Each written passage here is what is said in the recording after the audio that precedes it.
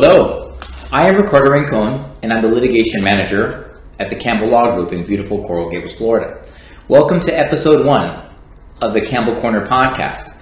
Today, I have the great pleasure of introducing the host of the Campbell Corner podcast, attorney Regina Campbell. Hello, everybody. Well, I'm sure you guys have all seen her on her many videos on YouTube and social media and her website. And if you haven't, you really need to check that out because there's some really good informative stuff on there. This podcast, we thought we'd do something a little bit different. We get to show you a side of Regina Campbell that most people don't get to know. And we're doing this in a different format. We're asking our interns to ask her questions since our interns have questions and they don't know. Okay, so first question written by our summer interns. Okay, so 2 questions because apparently they can't follow directions. Where were you born and what's your heritage? I was born in Miami, Florida, and I have a Puerto Rican background, also mixed with Scottish and Irish on my father's side. Well, that explains the Campbell surname. I think they probably heard you speaking Spanish, must have confused them. Campbell, very American, but she's a Boricua, just so you know. Yes, I'm Regina Campbell Padron in Puerto Rico. So. There's your Puerto Rican, the little Latinos out there. Where did you go to law school, and what was your favorite class? And I guess you can see that these are typical intern questions. Yeah, well, I went to Hofstra Law School up in New York. It's on Long Island, and one of my favorite classes was business drafting. Business drafting, what's that? Basically drafting contracts, operating agreements, asset purchase agreements.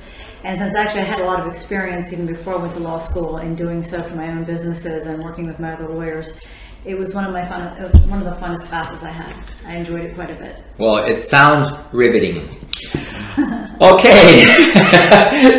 You know that's why she's an attorney, right? Yeah. That's why she's doing the work for you. Yes, I know most of my clients don't want to read it. They look at it, they're like, "Oh, Raj, can you read this?" Not for me. All right, next question. Can the interns get a raise? Sorry, oops, I don't know how that got in there. You don't need to answer that one. Sorry. In fact, I'm going to make sure you accidentally dock their pay. All righty. Question. When you are not at work. Which intern put that? Yeah. That's probably your son. Yeah. All right. When you're not at work, what is your favorite pastime hobby? Well, actually exercising, which would also include weightlifting. I love particularly sports boating. I love traveling. Those are my favorite pastimes. Well, you take exercising pretty serious. Isn't that how you hurt your knees?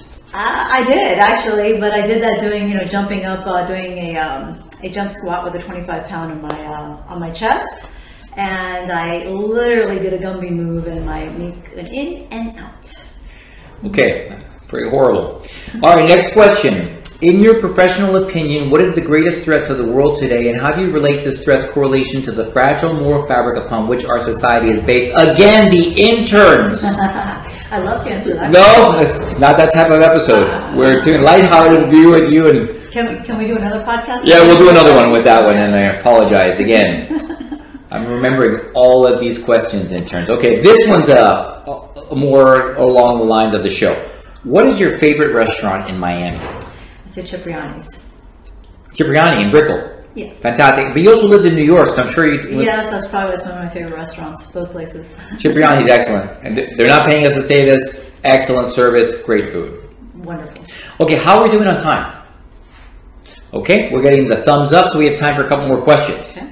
All right, here's a really insightful one, which I'm surprised the interns wrote. Who has been the most influential person in your career and why? Well, actually, in my particular career would be my grandfather. My grandfather was a judge in Puerto Rico, and I always admired him. He was a poet as well, very creative, writer. So I always admired him, and I always thought of myself of going into the legal field. And I always thought of him the way he was, very ethical, very kind, also very equitable, understood humanity and also the different aspects, of course, of law as well, but brought that type of humanity into not just his practice as a lawyer, but also as a judge. So from a career point of view, he was one of the biggest people that influenced me. Well, I had no idea. That's awesome. He sounds like a really cool guy. Last question. Mm-hmm. What is your favorite part about being an attorney? I have to say it's actually representing people, defending people, protecting them, sometimes even from themselves, but also protecting them from difficult situations that they might be finding themselves in, whether it's in a divorce or a particular business dispute or litigation dispute. Some of the most heartbreaking ones are actually the ones that are victims of fraud, because I'm protecting them. I want to go after the person. I want to get their money, and they're very often difficult kind of cases, and the fraudsters are very well, they know the system very well, so they're able to game it quite a bit. And in most cases, it doesn't make sense to litigate these cases, so it's sort of a balance to try to find justice at the same time, find remedy, and help them find peace and closure with this, bad chapter of their life. But I would say that's one of the things I love most about being an attorney, is protecting people and helping them. And there's fraud in Miami? Oh my goodness. I think we're the capital of the United States, right? Yes. Miami, unfortunately, is the fraud capital of the United States. We're number one. All right. Well, it seems like that's all the time we have for today. I'd like to thank our wonderful host for joining us, and for you all for joining us for the inaugural episode of the Campbell Corner podcast. Please follow us on all of our social media, and tune in next month when we have the fabulous actress/director/producer, direct from Hollywood, Cindy Luna. Thank you very much.